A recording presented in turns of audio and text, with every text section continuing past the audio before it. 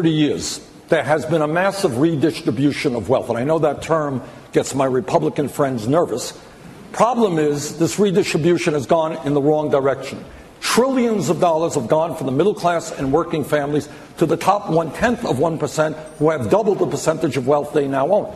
Yes, I do believe that we must end corporate loopholes such that major corporations year after year pay virtually zero in federal income tax because they're stashing their money in the Cayman Islands. Yes, I do believe there must be a tax on Wall Street speculation.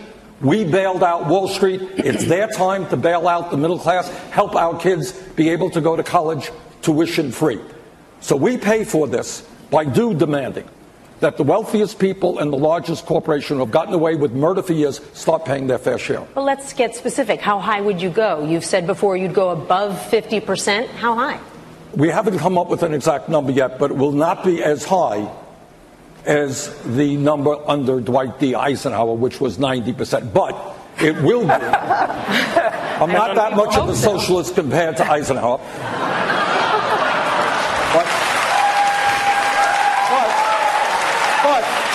we are going to end the absurdity, as Warren Buffett often reminds us. That's right. That billionaires pay an effective tax rate lower than nurses or truck drivers. That makes no sense at all. There has to be real tax reform, and the wealthiest and large corporations will pay when I'm president. May I point out that under Ronald Reagan's first term, the highest marginal rate was 70%. And in talking to a lot of our neighbors who are in that super wealthy millionaire and billionaire category, great numbers of them love their country enough to do more again in order to create more opportunity for America's middle class. Secretary Clinton, Americans say that health care costs and wages are their top financial concerns, and health care deductibles alone have risen 67% over the past 5 years. Is this something that Obamacare was designed to address, and if not, why not? Well, look, I believe that we've made great progress as a country with the Affordable Care Act.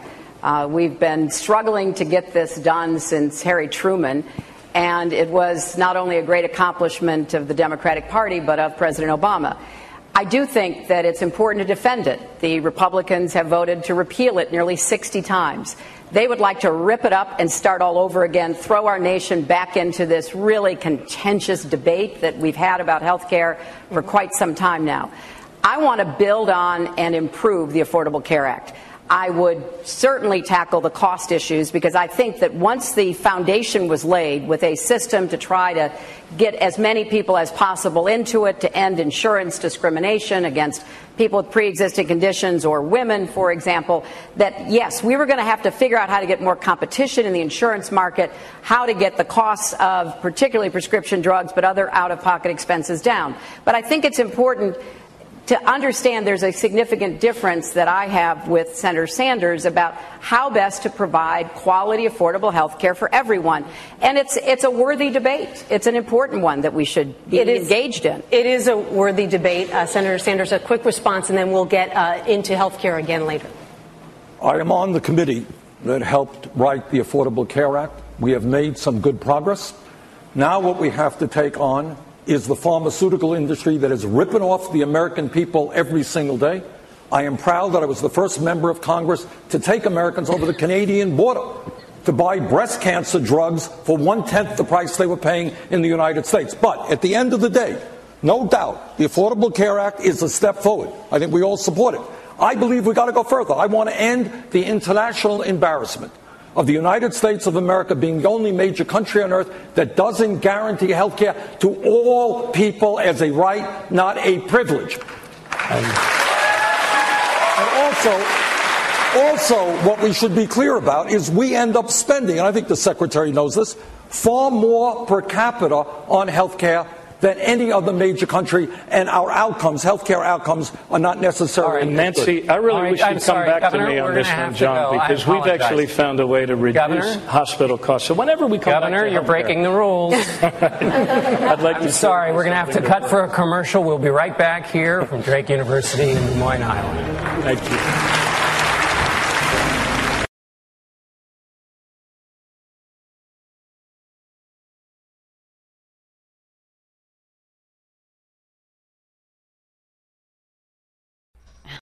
Gosh. Come on. Okay, it's working now. Sorry. I was looking on CNN to do their reality check, their fact check type of thing. Seeing what they said. Bring their students. Okay. Previous. I guess they're still fact checking. Clinton on minimum wage. Apparently, former Secretary of State Hillary Clinton, through her support, that's not even how. Never mind. Behind a 12-hourly minimum wage at Saturday's debate. But that's lower than the 15-hour minimum backed by Vermont Senator Bernie Sanders. It's a small state. Oh, boy. She's saying if you go to $12, it would be the highest historical average we've ever had. Then that's the smartest way to move forward, she says. Why? Because it's safe? I think $15 would be a lot better. You know, because it's, I mean, right now it's $10.86. I don't know. I mean, I don't believe in trickle-down economics. But I don't see any fact-checking there. I mean, well, what are they doing over here? Oh, it says verdict true. Let's see here. Let's see. Bernie Sanders, reality check. Sanders on vets with PTSD. When he talked about when the veterans come back, we need to take care of them, which is absolutely true. And he talks about long-term consequences. Remember, that was maybe 15 minutes ago. 500,000 who came home with PTSD and traumatic brain injury. There's been roughly 2.6 million vets served in Iraq and Afghanistan. My great nephew, you believe I have a great nephew, also served there. Let's see, and that verdict was true. Well, that's pretty generic. How could he mess up on something like that? I don't see anybody getting caught on anything through the CNN reality check. You know, that's a good place to go to if you watch the debates. I guess I should see if I'm live. I've got to make sure I'm still live. Okay, I am. Let's take a look at the chat room. I see I have 52 more messages. And see what they said about the debate. Let me scroll down. Let's see. If you wrote anything recent, you're just going to have to wait a minute. Let's see. Let's see. Oh, Apocalypse, in talking about the pharmaceuticals, they were discussing the pharmaceuticals. At that time they were talking, he said, the advertisements you see on the television are scary. It's all about the side effects. Let's look at that. There's only 2 countries that allow pharmaceuticals to advertise on the telly.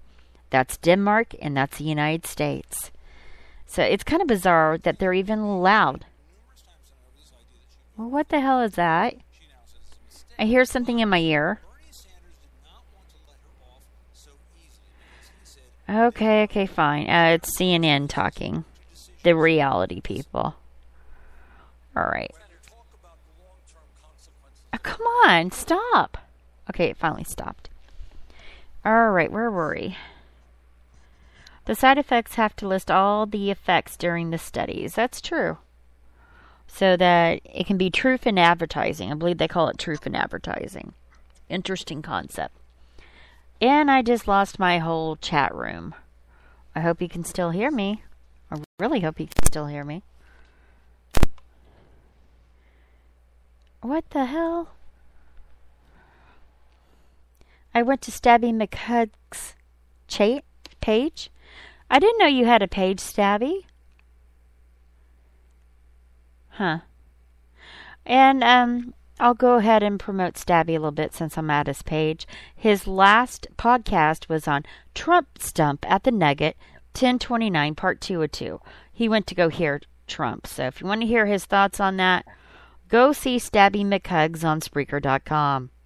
All right. Let me go back to my chat room. Boy, they must be typing really fast because see the numbers going up. And I like this topic. I like talking about debates.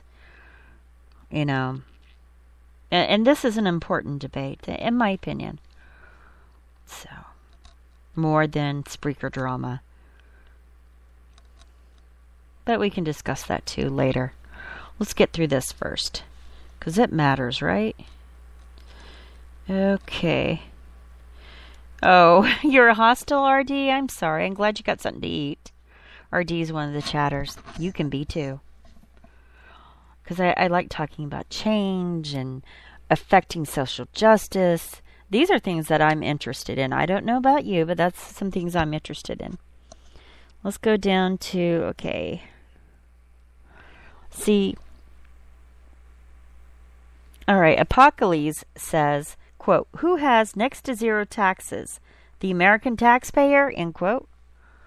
And of course, Stabby is saying risk versus benefit. I think that's in terms to the pharmaceutical side effects.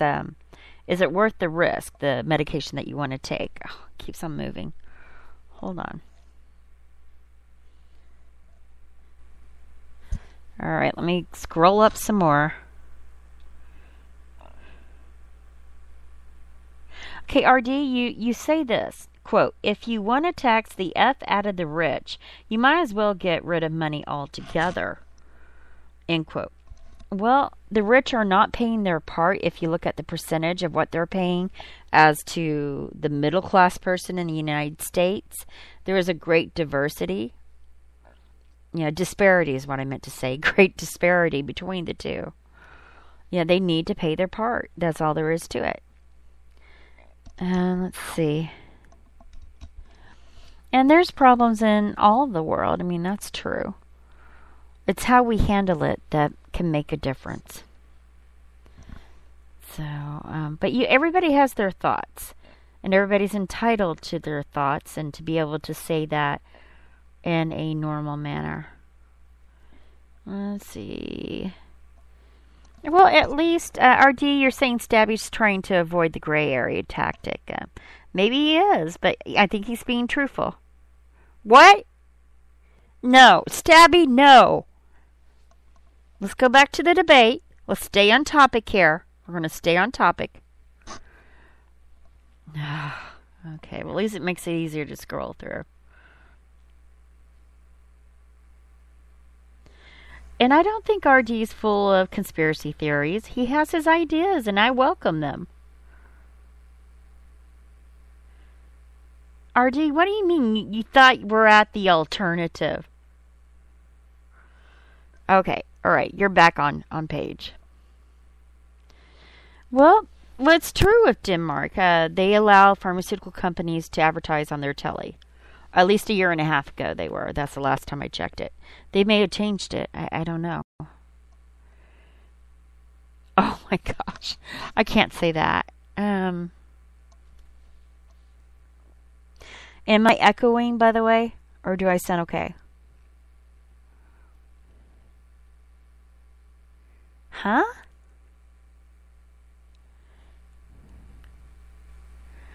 Oh, I don't even get that.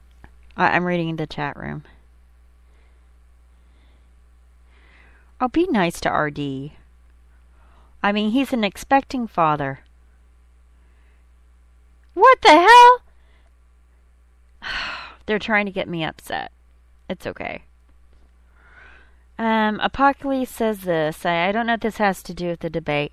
It says RD is part of a neo-nihilist fascist group. Nihilism? Nihilism doesn't even make sense. Because a nihilist believes nothing has value.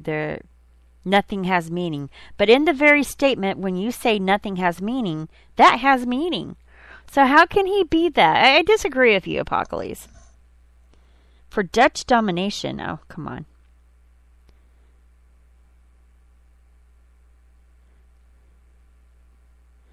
Well, I guess money's a good thing to talk about. I mean, truly. Because there has to be some exchange of energies. RD, you have to agree there has to be some exchange of energies, and that is what we have money for, to represent that. Okay. Well, let's go back to the debate, shall we? Unless you guys have anything else to say.